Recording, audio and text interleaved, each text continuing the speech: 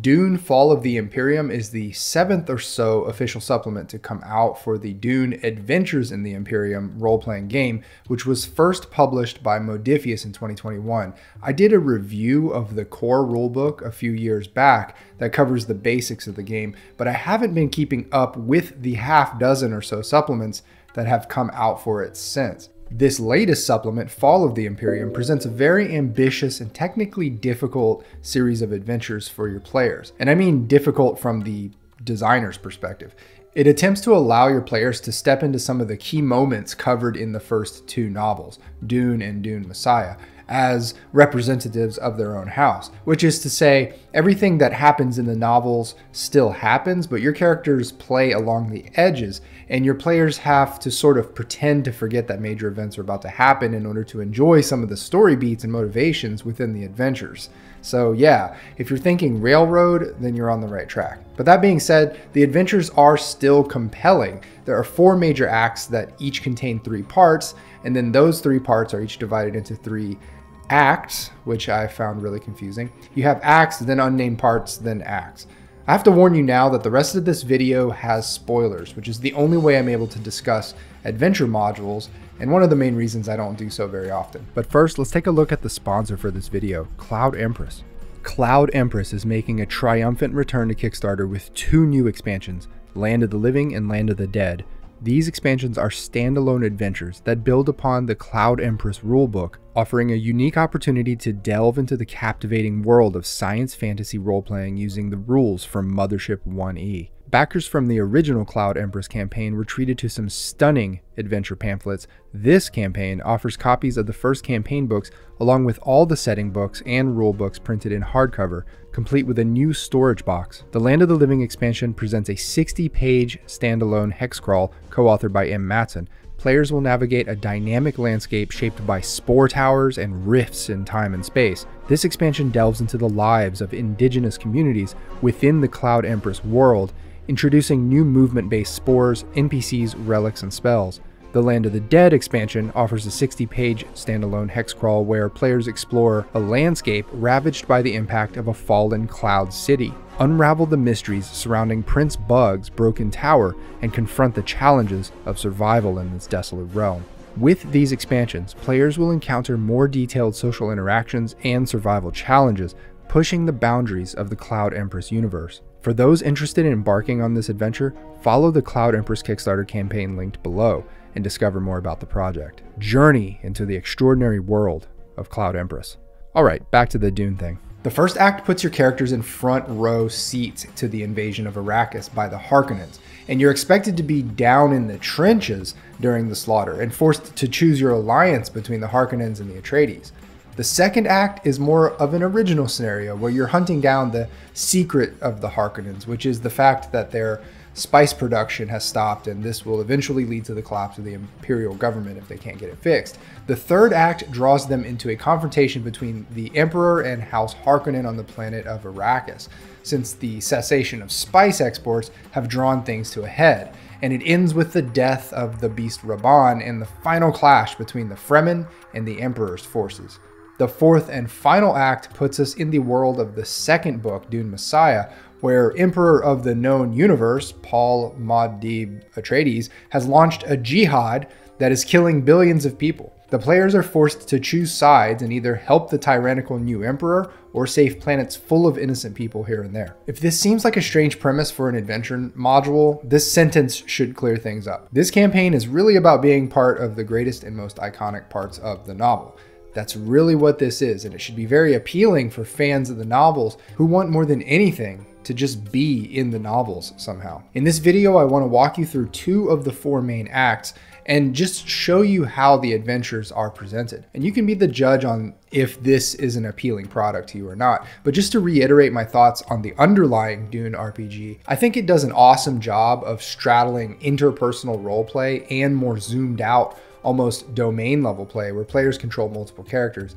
And the adventures in these books don't forget that particular strength. Another major strength of the underlying Dune RPG is that it embraces multi-planetary adventures. You're not just stuck on Arrakis, and this adventure book incorporates that strength very well. Act 1 starts you in a safe house in Arrakeen, the desert city on Arrakis that is adjacent to the headquarters of House Atreides.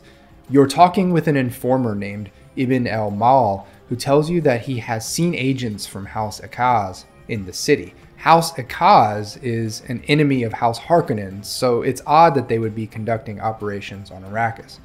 If this is already starting to feel like a spy novel, that's the point. All of the adventures in this campaign are focused on politics, rumors, espionage, and leverage against houses. And by the way, you do get some original art pieces in this campaign book, but a lot of the illustrations are pulled from the original core rulebook, such as this one here. Remember that your characters are meant to represent their own house, and they are always trying to advance their house, whether by allying with the winning side of some conflict or amassing blackmail. Players really have to put themselves in that mindset, rather than in the more typical mindset of personal enrichment and survival. Anyway, in order to keep the story going in a particular way, you have to put your players on some railroad tracks here. Regardless of whether or not they ally themselves with this House Akaz, they appear outwardly to do so, but have the option of selling them out to the Harkonnens. Either way, there's a secret spice hoard that they are meant to steal. And then in the final scene, they raid the spice cache that's located 500 miles out in the desert, and in doing so, they either kill Akaz agents or Harkonnen guards. And then that's the end of that segment. The players end up either as allies to House Akaz or House Harkonnen and have a good amount of spice that they can maybe translate into assets for their character sheets. The next part in Act 1 has the players responding to a secret Harkonnen transmission originating in the middle of the desert. They pretty much have to go investigate immediately or the story here just doesn't work. So considering that you really want to have players who are in on this kind of adventuring, you pretty much have to tell them, look, this is kind of railroady, you got to take the plot hooks that I throw out at you, but solve the individual problems however you want. Anyway, the PCs are meant to go into the desert to track down a mysterious Harkonnen transmission, and remember, at this point in the timeline, the Harkonnen are supposed to have vacated the planet and handed everything over to the new stewards of Arrakis, the House Atreides. But here we have some clandestine Harkonnen outpost of some sort. Players are asked to make an understand check to find the location of the installation, and then another harder understand roll to reveal a door.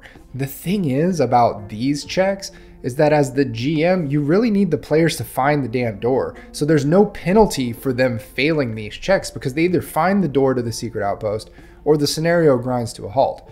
But they are given a choice of blasting down the door or hacking it with a simple battle or understand roll. Inside, they find a murdered Harkonnen soldier, then 7 more dead soldiers and a bunch of weapons. Eventually, they discover that someone has just left the facility in a small surface-to-space shuttle, and the whole outpost is rigged to self-destruct.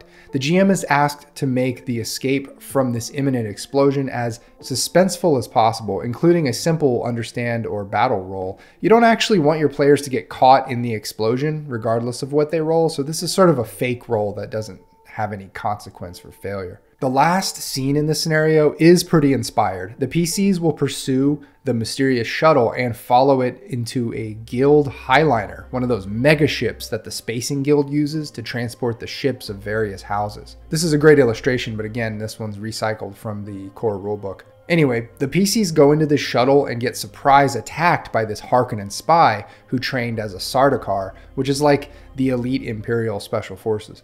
This is supposed to be a knockdown, drag-out fight. Check out the assets that this guy has, which are intended to pose a threat even if he's captured as a prisoner. The fight is so daunting that there is actually a blurb down here that suggests the GM can downgrade the difficulty and just make the operative a plain assassin or spy, stat-wise. But once the PCs defeat this guy, they read his notes and uncover what has transpired, which is that the Harkonnen agents who were killed in that outpost were supposed to be gathering intel on the Atreides in preparation for the big Harkonnen attack, and they were sloppy in their intel gathering, so the deadly operative was sent to kill them all in order to maintain operational security. This last segment of the part, called an act, see why this is confusing? This last bit is actually pretty vague. PCs are meant to visit the Imperial capital planet called Khaitane and do some investigation. It says it is up to the game master to decide how long to spend on Khaitane.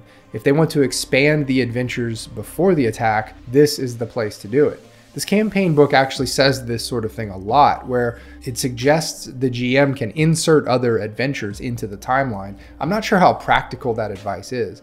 One thing that really did plague me though was how players are supposed to be doggedly investigating the mysterious comings and goings of the Harkonnen on Arrakis, but in actuality, everyone at the table would have already known that the Harkonnen are going to surprise attack the Atreides. It's in the beginning of the first novel, and it's featured in every movie and TV show adaptation of that novel. So players have to suspend that knowledge somehow while investigating this mystery. That's a tough thing to ask players to do, I think. But yeah, this segment ends with the surprise attack on the Atreides. Part 2 of Act 1, which itself is called Act 1, starts with putting PCs down on Arrakis, in the besieged city of Arrakeen, in the midst of the violent Harkonnen invasion. It actually says right here that it should be really run as a tour through the fall of Arrakeen instead of a traditional adventure. So it's kind of like a Universal Studios ride where there are all these sights and sounds around you, but you're never in any real danger. Except there are some important choices to be made that I think every GM should foist on the players. Of the 10 random encounters that can be thrown at the PCs in the midst of the burning city of Arrakeen, I'd recommend these two. This one right here forces PCs to choose a side, Harkonnen or Atreides. This bit is important right here. It says that at least one soldier from the opposing side makes a run for it, later informing their commanders. So that means the PC's choice here has lasting ramifications. The other critical encounter in this scene is this one here, where PCs are made to choose between fighting a bunch of Harkonnens or executing an Atreides soldier. These are tough decisions to make, but they counteract the railroad feeling that you otherwise get here. The next part really drives home this choice between Harkonnen and Atreides by once again forcing the PCs to either execute an Atreides soldier or fight the Harkonnens. There are a few fun branches here if the PCs decide to fight and ultimately get taken prisoner. They could end up getting rescued by the Atreides or meet the Baron Harkonnen or Piter de Vries, where they can talk their way into an alliance. But no matter what happens, they have to escape from Arrakeen. In the final act of Act 1, PCs will meet one or both of two major NPCs, the Beast Rabban and or Gurney Halleck. The idea here is to solidify the PC's choice and alliances, which will influence and flavor the campaign later down the line. Again, right here you have this suggestion of inserting adventures in this part of the timeline where the Harkonnens have retaken Arrakis. Act 2, Maud Deeb, is the second of 4 major acts in this whole book, and I want to briefly go over some of it so that you can see just how varied and interesting this campaign can get. In the first act, you are definitely following some plot beats set on tracks, but here, it gets a little bit more flexible. It starts PCs off in a completely different place, on an ice moon called Montaglion, where they are sitting in a fancy chalet negotiating with their house's spice agent, a CHOAM director. CHOAM, if you recall, is the super mega corporation entity that facilitates the trade of spice amongst the houses. This scene is meant to give your PCs the opportunity to secure a good spice buying arrangement for their house. What that ultimately means mechanically in the game is really just one line on your character sheet under traits that says spice supply that could be used in situations to gain you more revenue for your house. The game is very amorphous in that sense, but again, your players really just need to be in the mindset of trying to improve the position of their house and not just further their own personal goals in order for a lot of these scenes to work as intended. Anyway, while you're conducting negotiations, agents from a minor house, House Bakara, hold everyone hostage in order to force the CHOAM director to sign a spice deal that would keep their house afloat. The PCs are expected to fight and overpower the terrorists, and maybe segue the action into a ski chase that lasts for maybe 3 to 5 rounds, at which point the CHOAM director gets away safely and the scene ends. But this is the part I thought was most fascinating in Act 2, which is the writers utilizing one of the game's unique play modes called Architect Play, where players send specialists, spies, and supporting characters to follow leads and conduct investigations. The investigations are presented in very broad strokes, such as this CHOAM business meeting, which can take place on any of 3 planets and tests either the battle or communication skill. These investigations can be played out as full scenes, or they can just be set up as a single skill check to be rolled. There are 6 of these kinds of investigations presented. Then PCs will zero in and connect with a supplier NPC, who then connects them with a spice smuggler. Ultimately, they are still just trying to secure a good spice deal for their house, and that is the entire reason for everything that's happened in this adventure segment. I think that's probably enough recap to give you an idea of the adventure structure and scope in this campaign. Again, it extends to 4 major acts. In the 3rd act, the Imperium falls and PCs are scrambling to pick sides or play both sides as everyone is plotting against each other. And in the final act, the PCs are scheming across different planets as Paul Muad'Dib wages what is essentially genocide in the name of his religion. The fall of Kaitain is a notable scenario because of the many scene options the GM is given to choose from, and there is a time element where the city deteriorates more and more under Fremen attack. It's a fun design approach compared to the linear story beats in a lot of the other scenarios in this campaign. There are 8 pages at the end of the book that offer guidance on what the Empire looks like under the rule of Paul Atreides. It explains what kind of ruler he is, what the Bene Gesserit want from him, what the guild's position looks like at this point, as well as some important societal details, starting with the most important one, why Paul is wiping out entire planets. The idea is simple. He wants these planets to pledge their loyalty to him, and if they don't, they're destroyed. Alright, here are my thoughts on Dune Fall of the Imperium, a campaign book for Dune Adventures in the Imperium. Wordy presentation. I've actually gotten pretty spoiled by the more modern and innovative approaches to campaign and adventure presentation these days. This book is more like an old school campaign book, where scenes are story beats all laid out in expositional paragraphs of text. Occasionally the book dips into more efficient and easy to reference modes of text, but it largely reads like a novel summary or something. More challenges. I would have loved to see more suggested tests. One thing I thought was clever was that the authors created dice challenges here and there where the outcome wasn't just binary. There were some creatively constructed outcomes, whether in the case of success or failure, but as clever as these were, I wish there had been more of these in each scene. Pulls off a technically difficult premise. I don't want to criticize the railroady nature of this campaign book because that's just a necessary feature given what the creators were trying to accomplish. The premise here is, let's put players in front row seats to the biggest events that happen in the first 2 Dune novels. Well, to do that, you have to employ at least some rails, and I think they pulled it off for the most part. For me personally, the scenes with more player options were more appealing, and really it's always rough to see a published scenario force plot points on players, but this is the nature of this particular campaign. If you recall in the core rulebook, there is ample guidance on how to create your own adventures in the Dune universe, but if you wanted something more guided and tied to the source material pretty tightly, then this is the campaign for you. Loaded with cool ideas if you want to go off rails. There is nothing stopping a GM from just raiding this book for ideas. You can take the setups for any of the scenes in this book and convert them into open-ended game sessions. What you'd probably want to plan as the GM is problems for players to solve rather than plot points for them to get to. But this book is full of interesting locations, NPCs, and NPC motivations that you can use in any way you like. Excellent art and presentation. Even though I've been sleeping on this product line for a few years, I did review the core rulebook way back and remember being highly impressed with the cover art, and general internal layout. And from the looks of it, they've continued with this level of quality, even if they've recycled some of the illustrations. It's still all just very professionally executed. Yeah, so that's Dune Fall of the Imperium. A bit of a weird duck in that it walks you through a couple of famous novels, which if you're playing this game, you've probably already read. In which case, doing those early investigations into what the Harkonnens are up to is kind of laughable. But there is so much intrigue and violence packed into these scenarios that as long as your head is in the right space, this campaign could be a blast. Let me know if you plan on bringing this one to your table and what your thoughts are on how it's been presented. Thanks as always for watching. See ya.